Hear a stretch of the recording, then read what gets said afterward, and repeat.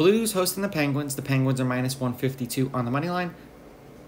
The Blues are +126. The over-under is at 6.5 goals.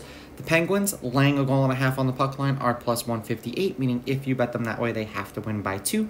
While the Blues, getting a goal and a half on the puck line, are -192, meaning if you bet them that way and they win this game outright, you'd win. They lose by 1 goal, you would win. Now, neither goalie has been confirmed, but it's looking like it's going to be Yari and Binnington.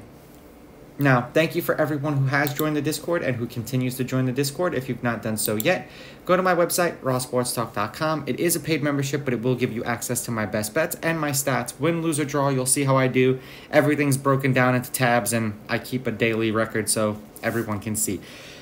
Head-to-head, the road team is 6-4. The Penguins are on a 5-game winning streak. The Penguins are 7-3 against the Blues in their last 10. The favorite is on a 6-game winning streak. The favorite is 7-3 on the money line. The favorite or the underdog getting or laying goals is 5-5. There have been 3 one-goal games in their last 10 meetings, including 2 out of the last 3 that they played against each other. The over-under is 5-5, and the over-under at 6.5 goals is also 5-5. They played each other 4 times last year.